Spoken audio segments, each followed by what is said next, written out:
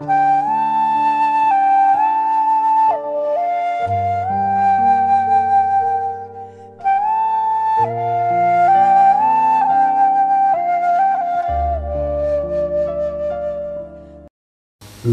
mantra meditation is the life of the greatest souls.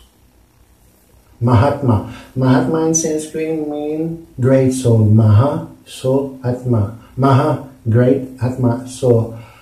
Mahatmanastam amparta devim pakritim ashrita. The real Mahatmas, what they do, they take shelter of divine energy. And how they do it? Satitam kirtayantamam. Always, always and always, they recite divine mantra and divine meditation. Always. Satatam means always. It's not a part-time meditation, it's a full-time meditation for the greatest souls. And how to become a great soul ourselves, we do this very deep, real, constant, wonderful mantra meditation from all traditions.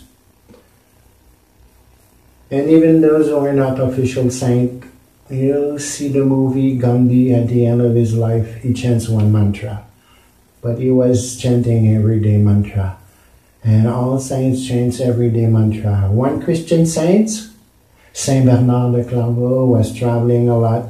He built dozens of monasteries and traveling from one to the other. He said, when I travel, I always keep in my mouth the sweet candy of the recitation of my special way to speak to my beloved.